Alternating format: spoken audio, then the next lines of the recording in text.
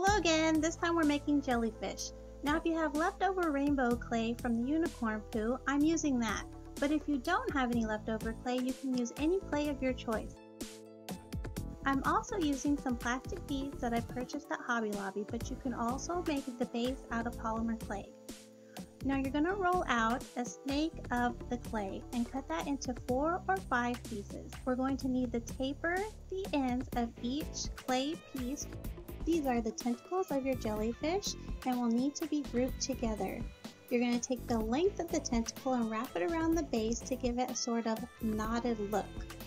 You need to do this with all tentacles. Taking an eye pin, fashion the opening into a kind of corkscrew. Now thread the eye pin through the bead and fill the bead with E6000 or any preferred glue.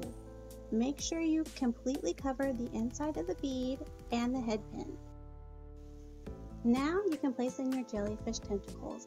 Let the glue set up, and then once dry, paint on the face with acrylic paint and glaze over. Now your jellyfish are done. I am showing you a variation of colors that I've done, so pretty much the possibilities are endless. If you like what you've seen today, please subscribe, and as always, I want to thank you for watching. Bye!